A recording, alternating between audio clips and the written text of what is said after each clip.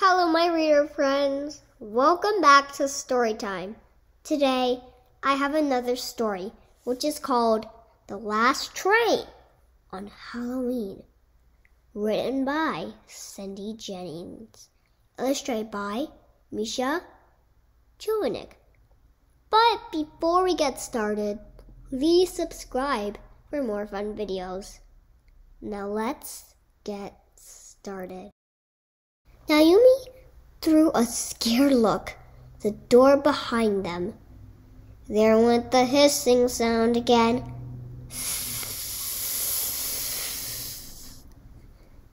Did you hear that? She whispered to her classmate Drew. He nodded in fear. Ew, is that goop? We should go investigate, Kim said. She was the adventurous one in the class, and at 12, she had started rock climbing. No, silly, it is Halloween, and terrible things happen during Halloween, Simon said. Everyone called him Scaredy Cat.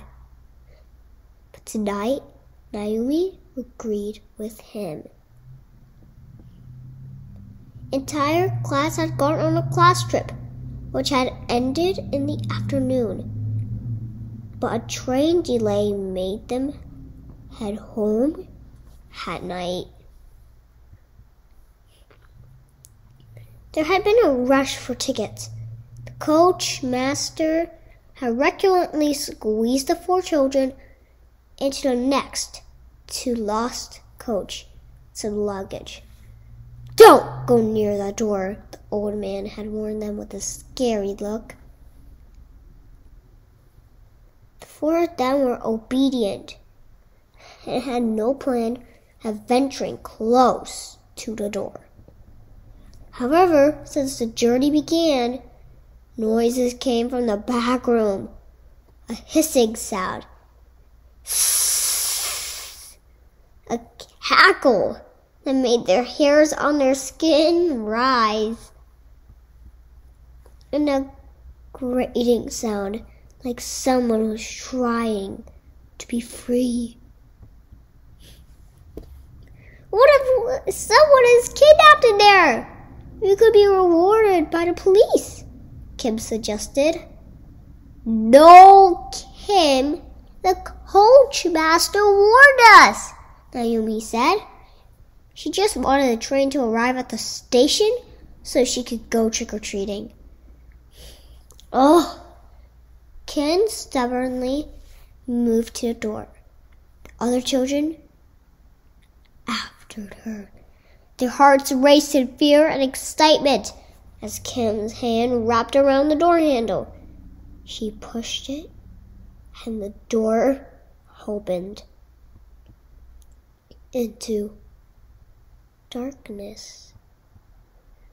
Oh, God! Simon whispered behind Naomi. Do you see anything? Naomi jumped as lights flashed into the room. Here was Kim's torchlight. It bounced across different angles of the room. The children looked at each other in surprise. It was completely empty. This is strange. An empty room when the coach master said the train was filled? Drew asked. Naomi wondered the same. She sighed when Kim went deeper into the room, casting more light across the room.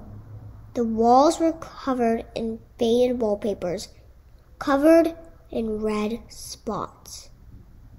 Is that? Ah! The children screamed, jumping into each other's arms. The room was flooded with bright light. The coach master glared at them, wearing a mean Look, did I tell you not to come into this room? The man snapped. Yes, you did, but we heard a noise, Kim sputtered. Nonsense! You heard nothing, the man said. Kids, Miss Gordon, their class teacher, came to the rescue and shooed them in the front of the train had just arrived at the station. Woo!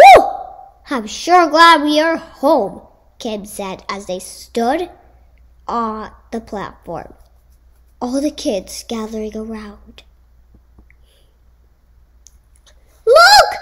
Naomi cried, pointing at the train, which was going away. Her three friends followed her gaze.